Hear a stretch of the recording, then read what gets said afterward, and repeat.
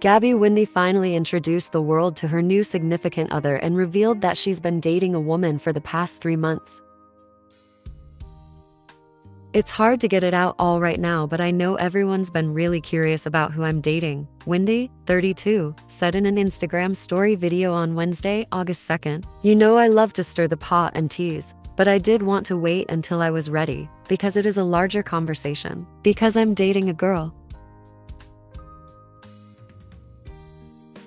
Windey went on to say that she's had the best experience since she started dating writer and comedian Robbie Hoffman earlier this year. "I'm in a relationship like I feel like I've never had before," Windey told her followers. "But I wanted to tell you guys because I always just want to live my life honestly and have you all along with me." Windey also shared a series of photos of Hoffman via her Instagram grid. "Told you I'm a girl's girl," Windey quipped in her caption. The upload included several snaps of the couple hanging out on a tropical vacation.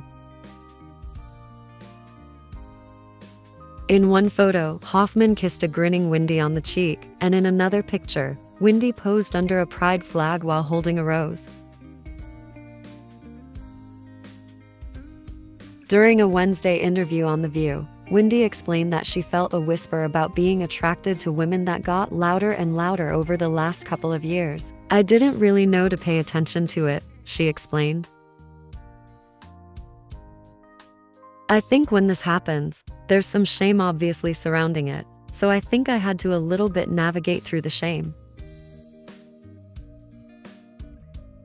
Like, what is it? Where is it coming from? But ultimately, like I said, I always just want to kind of do me, do what I want, figure it out later." When Joy Behar asked whether Windey thinks she'll keep dating women exclusively in the future, Windey hinted that she might. "I think so. I think it's just, like, my girl," Windey said. "She's the best."